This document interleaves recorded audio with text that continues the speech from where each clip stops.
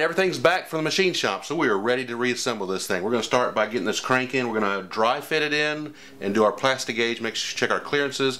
Then we'll take it apart and lube everything back up and get it back installed permanently. Let's start there.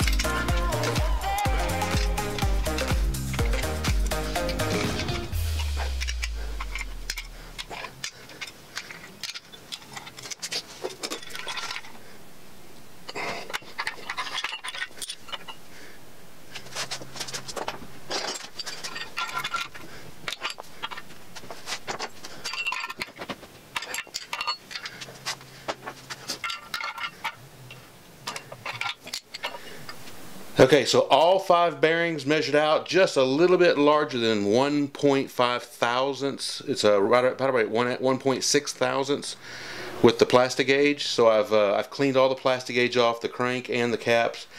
I'm actually going to remove this one last time so I can lube the bearings real good, as well as, before I do that, I'm going to actually go down and lube the camshaft. Remember, the machinist wanted to put the camshaft in, make sure everything lined up, so it's still in there. We left it in there, but I'm going to reach down and lube that while I got an opportunity to do that.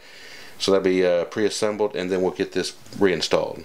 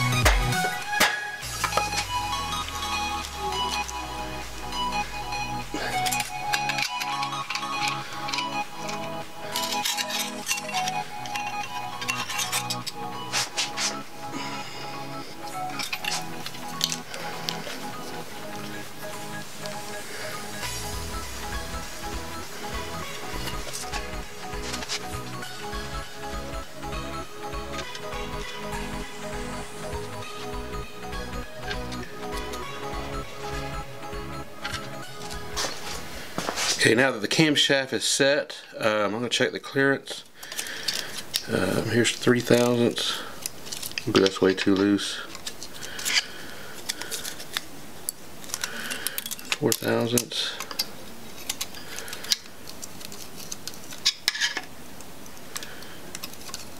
That's kind of loose. Here's 5 thousandths. Ooh, that's just right. Just right. So in play is 5 thousandths, and that is going to be perfect. Okay, next we're going to check our ring gaps, and I've already done cylinder 1, so I've figured out what I'm doing, and that way it makes me a professional, and that way I can show you. Just kidding. Anyway, we're going to start off by taking some, this is a low odor mineral spirit. Just going to clean out this cylinder.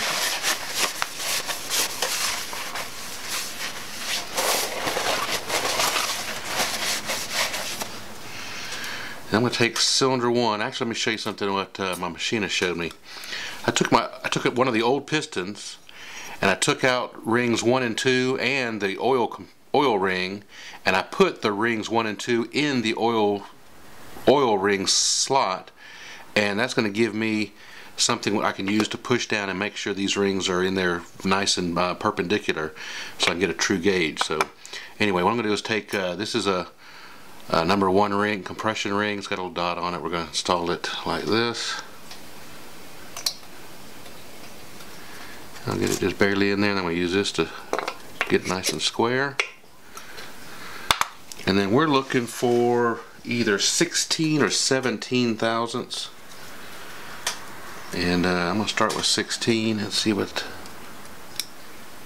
Oh, I think that's money right there. So there's 16 thousandths. Let's see what 17 does. That was really a good fit there. It's just tight. So that one's good. I'm not going to do anything with that. This is cylinder 2, so I'm going to take this, when I get done, I'm going to put this over in a stack and make sure this particular one goes back in cylinder number 2.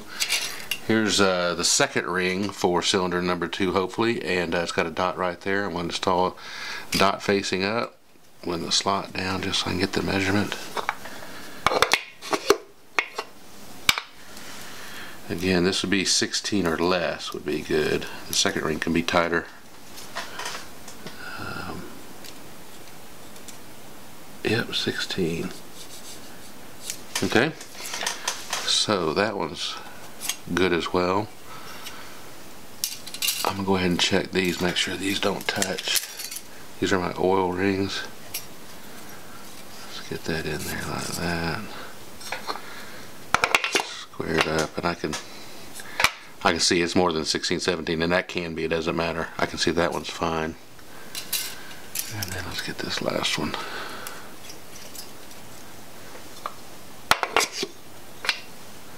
Yep, and that's the same. Okay, so I'm going to take these and move them on our bench. That these will go with cylinder number 2, and I'm going to repeat the process now for the last remaining 6 cylinders, and make sure my rings don't need to be filed down some. Okay, next we're going to put on the timing set, and before I do that, I know there's going to be a lot of questions about all these things that I'm kind of using. First of all, every part gets cleaned. And I'm using either mineral spirits. This is an odorless mineral spirits. If you ever see me squirt from this bottle, that's what I put in this bottle to help disperse it. That'll clean parts. Also, just regular brake parts cleaner. Use that to spray things. Everything needs to be cleaned, and then everything needs to be lubricated. Anytime I'm going to put on a bolt or a fastener, this came with, I believe, the rods. And I believe I saw another pack of this somewhere else. My machinist said that this will actually last the entire build. Every fastener will get a coat of this for the fasteners. And then lubrication, anything that's like metal to metal, I'm going to use this Lucas. There's a lot of different assembly lubes, but get you an official assembly lube of some sort. This stuff is like honey. It just sticks to stuff, and it's going to stay on there definitely during the initial startup and really protect it along as other. So it's either going to be that, or if it's maybe something needs oil. This is the oil that I'm going to be using during my break-in, and the key is it's a straight 30 weight non-detergent oil. You don't want the detergent in there because that's going to basically wipe out all of your assembly lube. You want the assembly lube to stay in there kind of as long for a little while. So I'm going to use this for at least my break-in, maybe 100 miles, 500 miles, something like that, and then this will go away. Or if I need something super thin oiled, I use this. I like this Croil. It's a penetrating oil. It's just so thin it creeps everywhere, but it's called the oil that creeps. But you'll see me use this on certain things. Finally, we use it on this shaft as we start putting that together. So as you see me grabbing these containers, that's kind of what I'm doing. And then we're going to start off. This is keyed already. Here's my new bottom sprocket. This shaft is actually tapered. It's small here to here. The center section is a little bit bigger, and then the very back is even bigger than that. So it slides on real easy. There's a key and a keyway there, and a slot here for that key. So you just line that up. It goes back to that final piece there, and then I think I'm going to be able to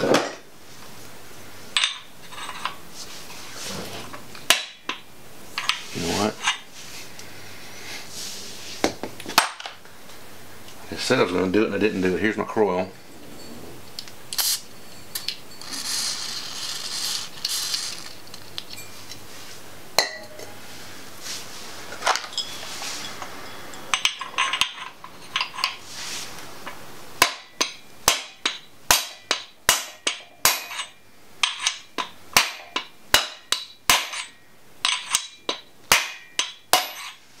Okay, I just heard it bottom out. I'm checking to make sure my keyway doesn't pull. If I do, I'm going to line it up with this keyway slot, but it looks like I'm going to hit bottom before that keyway comes out. So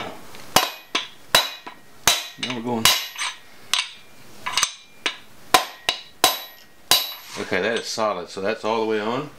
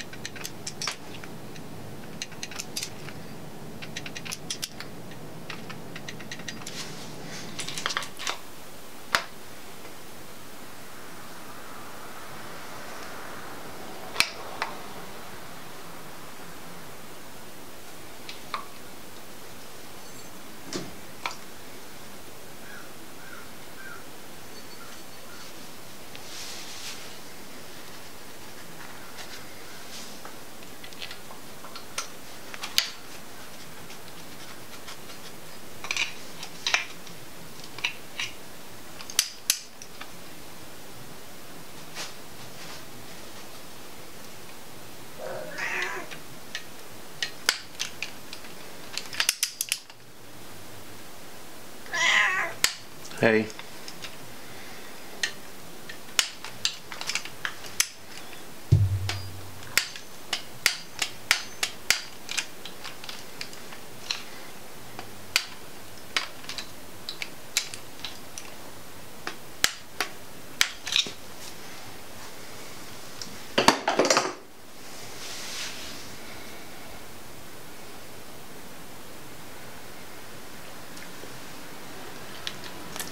Okay, got it torqued down, got the dots are still lined up. I mean, you can spin it around, it's going to come back the same.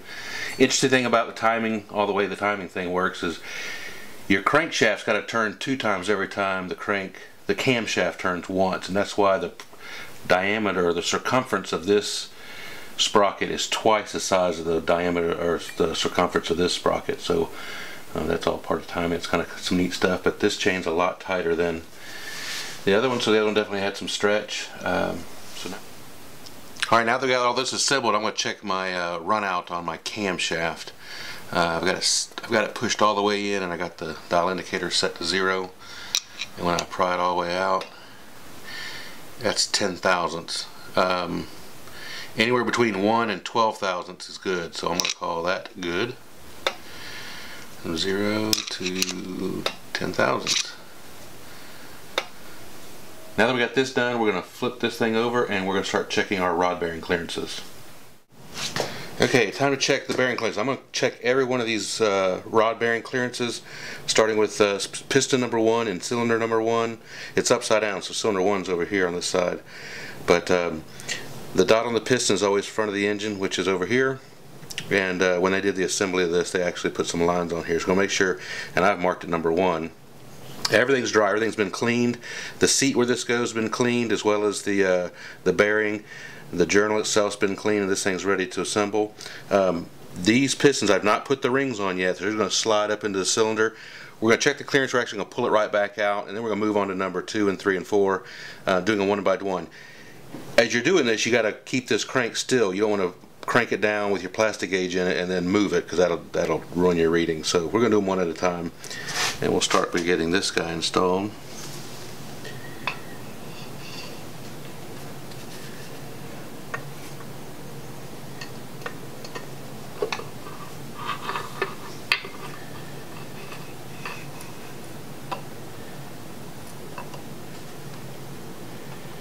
It's also important to make sure you got this guy on correct position. I went ahead and put a black dot on the front, so I'm going to rotate that to the front.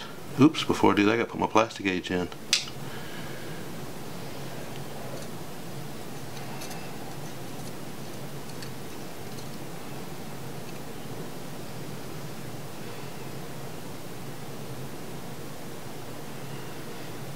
Yep.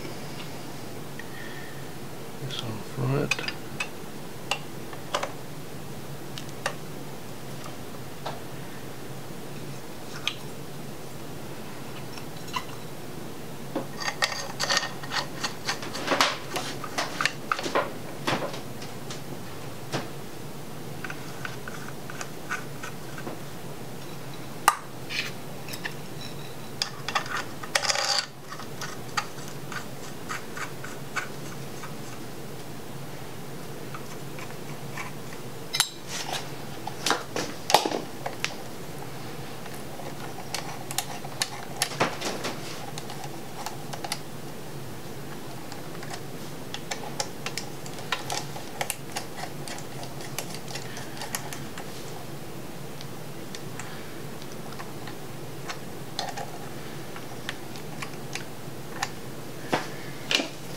Alright, per the SCAT, these are SCAT rods. Per the SCAT website, these need to be torqued to 63 foot-pounds.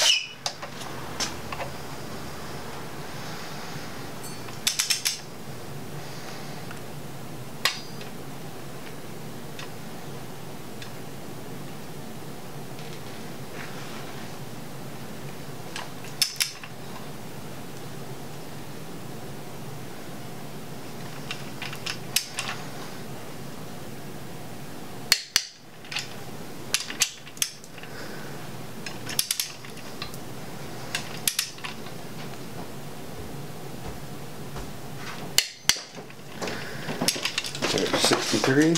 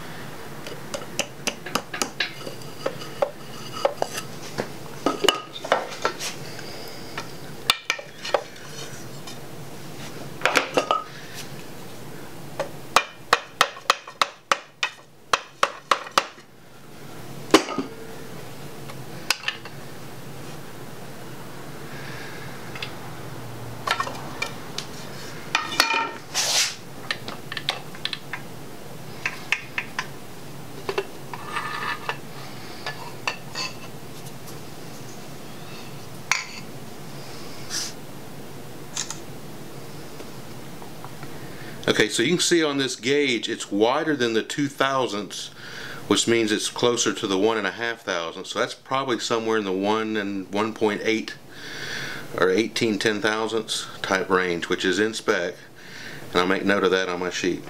As I go along, I'm going to go ahead and clean off all this Plastigage.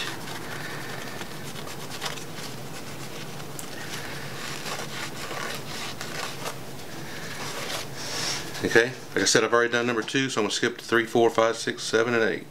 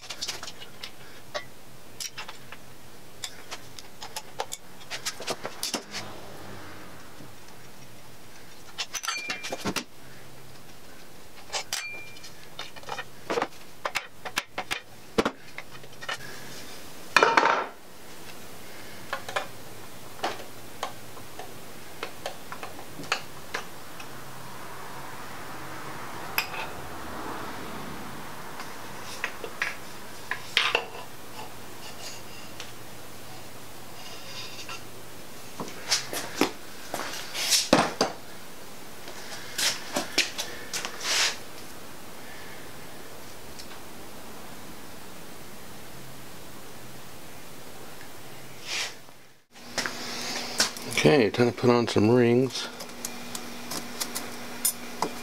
Expander ring.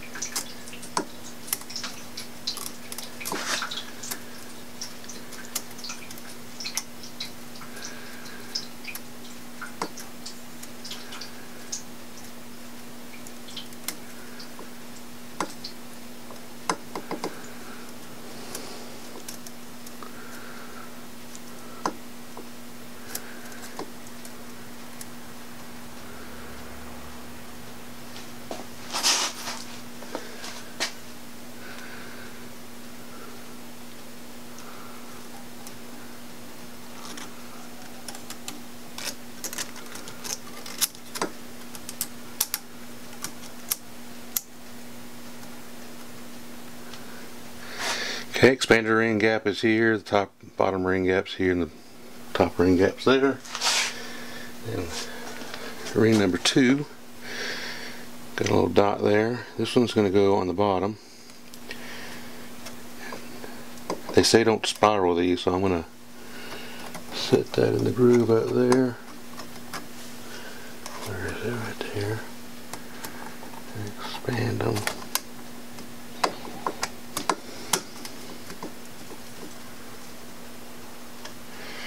Okay, that one goes on the bottom.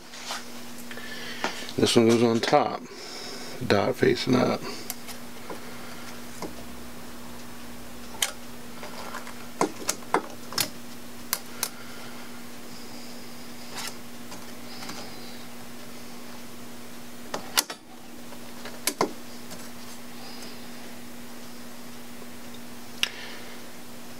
That one's ready to go.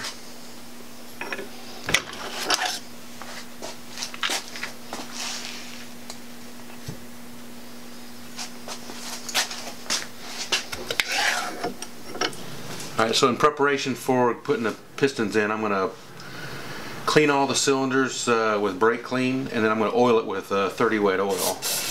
Get them all clean.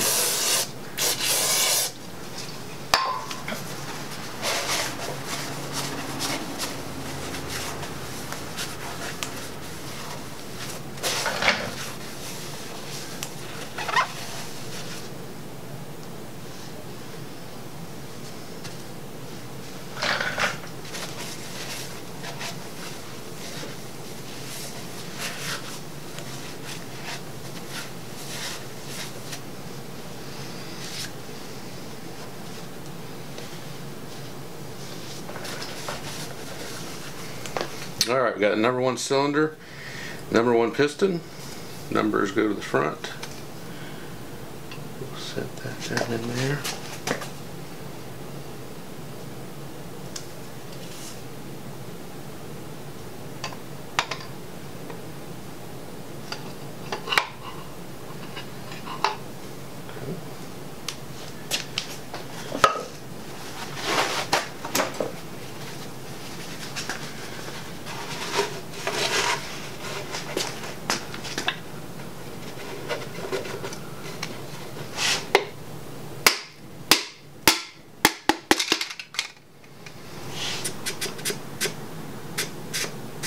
And now that it's in, I'm going to lubricate it now.